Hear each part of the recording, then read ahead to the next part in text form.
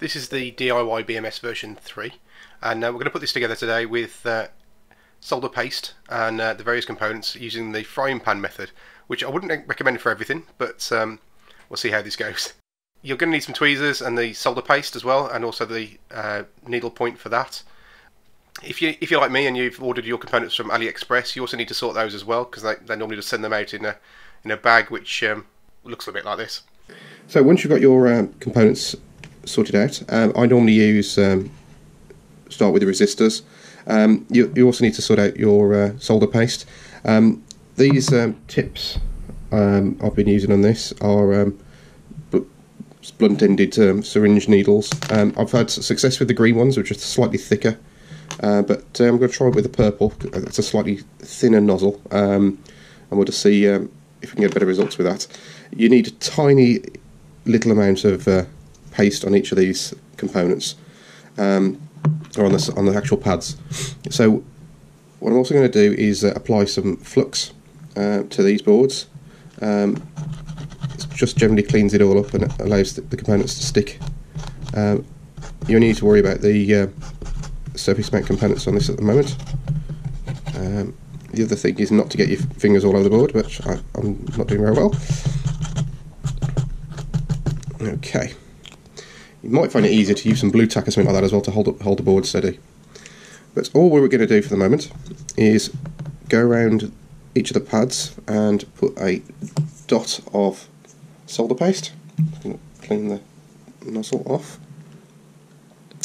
So I'm going to do all the resistors, and that's it. You don't have to be super accurate. You just need a tiny little dot into each one.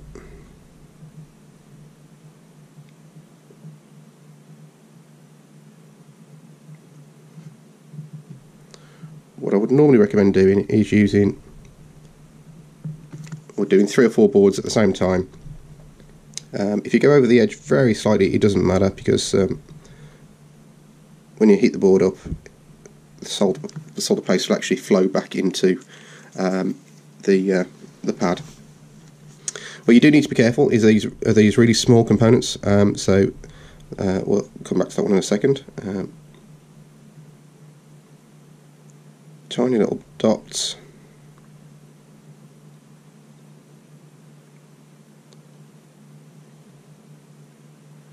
It's probably time for a time lapse.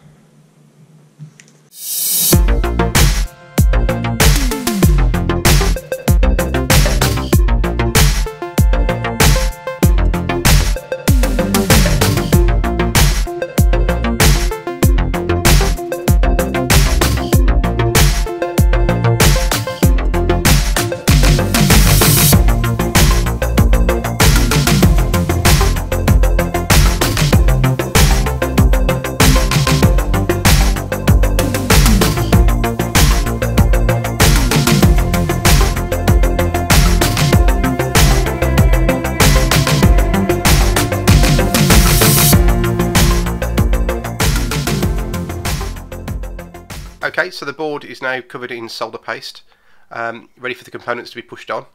The 0805 size components are tiny, so you will need these tweezers to do that. But it's just a case of aligning them and pushing them into the solder paste, and they should sort of hold firm.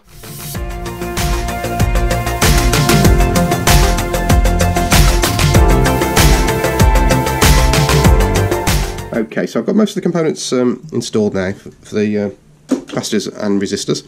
C3 I'm actually leaving out on this one in a minute, just because I haven't got a spare one of those, so the circuit will still work okay as it is. We've got the LEDs in. These are actually the wrong size LEDs, but I'm going to see if they work. So onto the smaller components now, which are a bit of a nightmare to install. So these are the ADUM 1250 chips. They come in this tape and reel format normally. So let's tip that out onto the disc. And that one is installed in socket U2, which is this top one here. You can see the little dot on the board is for alignment with the dot on the circuit.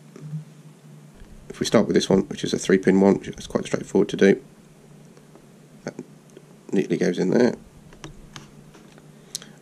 Moving on to the ADUM chip. Again, it's just being careful how you drop it. And this register 710. I'm using a USB microscope here to zoom in and have a look at the solder pads. It's only a cheap microscope, it's from Amazon, but it can actually see quite a bit of detail. So these all look okay. That LED's probably got a bit too much paste on, but let's see what the Atmel chip looks like. That looks pretty good. Yeah, I don't think we'll have any problems with that one. Okay, so the frying pan method. So here we've got a cold frying pan, 18 degrees, so I'm just going to warm that up a bit. It's a gas hob, so straight away you can see that's going up. So I'm going to turn it down to a lowish heat, so I don't want to get in too high. Oh, here's my little helper. Hello, come for some fuss. So the frying pan's got up pretty about to boiling point now. I was going to pop the circuit in onto the frying pan along with some super foil underneath it. That's just so it makes it easier to lift in and out. Also make sure that you don't get any lead poisoning off the solder paste. So make sure you clean the pan thoroughly after. Now it's just a case of leaving it for probably a minute, minute and a half. I don't think these temperatures are actually that accurate, but eventually you'll see the solder just start to melt. This is the soldered board after the frying pan back under the microscope, so you can see the solder paste has now melted and gone into shiny solder. These all look pretty good, they're not too bad. You can see the flux residue around the outside as well, which needs wiping off with some neat alcohol.